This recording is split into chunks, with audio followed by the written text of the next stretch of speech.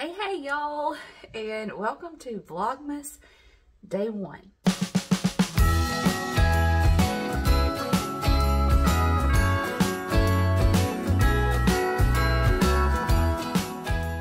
If you're watching this video on the day that it comes out, it is December 1st, and it's my official first day of Vlogmas. So, in case you don't know what that is, a lot of content creators like to participate in Vlogmas, and that's uploading a video daily in the month of December. For me, I'm going to push for December 1st until Christmas Day.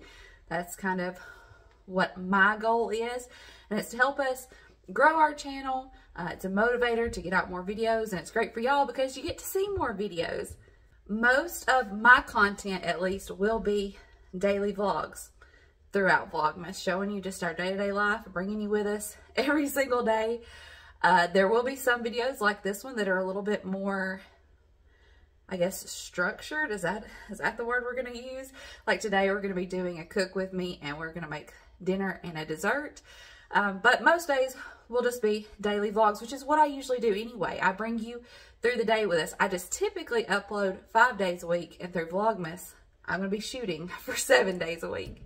Now, please, please, please, if I have a day where a video doesn't get out, I know that you all will understand. Please understand it. I know you will.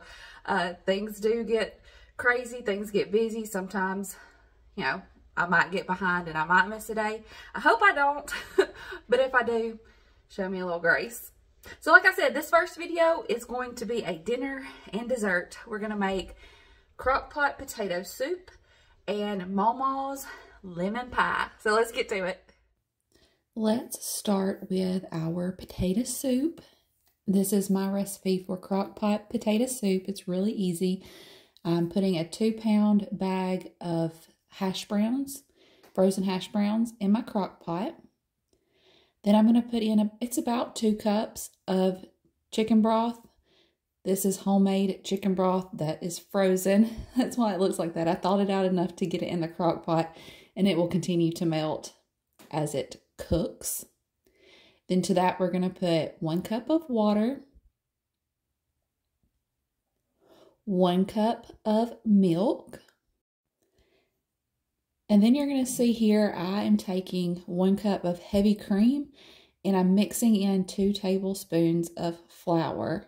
That will help thicken the soup as it cooks.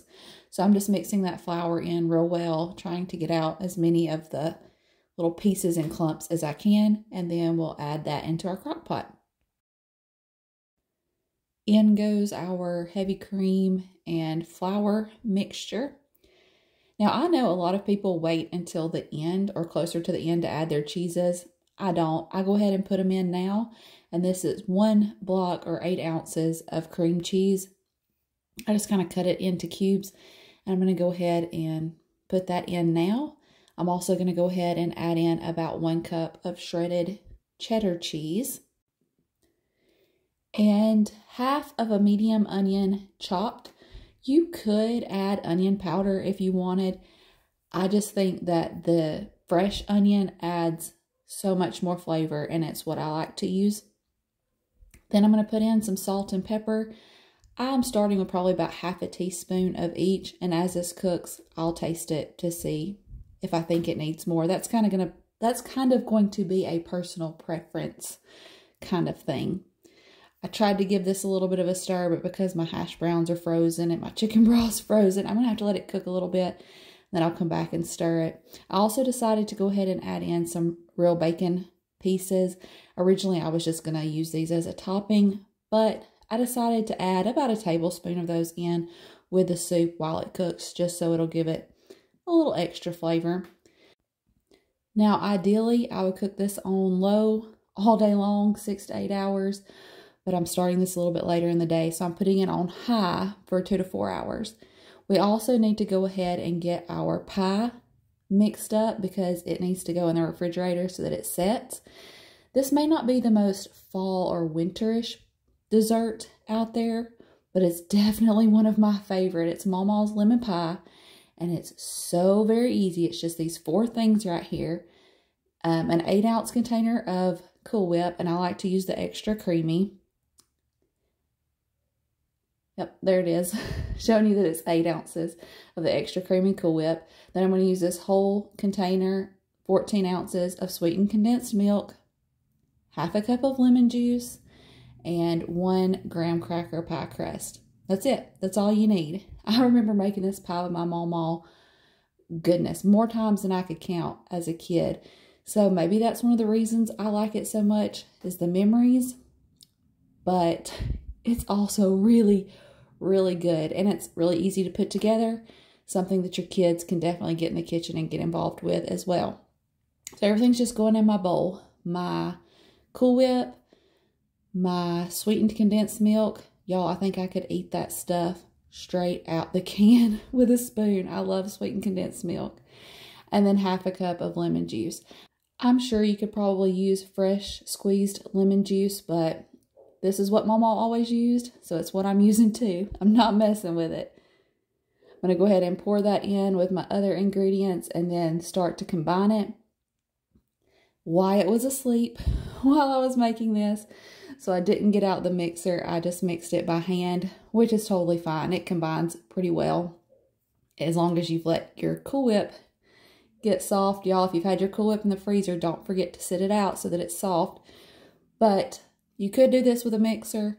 I'm doing it by hand. It works just fine. But what you do want to make sure is that you mix it until it gets really smooth.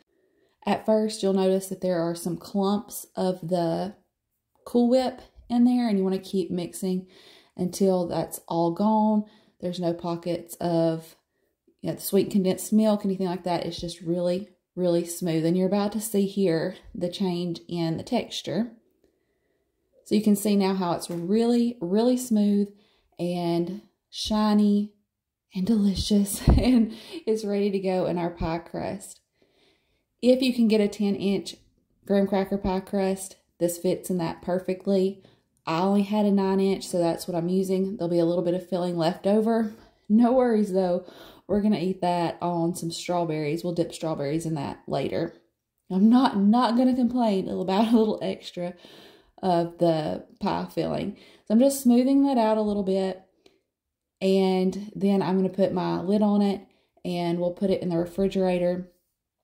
I guess it would be best if you could let it sit overnight in the refrigerator, but we're never that patient around here. As long as it gets a couple of hours so that the pie sets, you'll be good to go. We're never patient enough to let it sit overnight.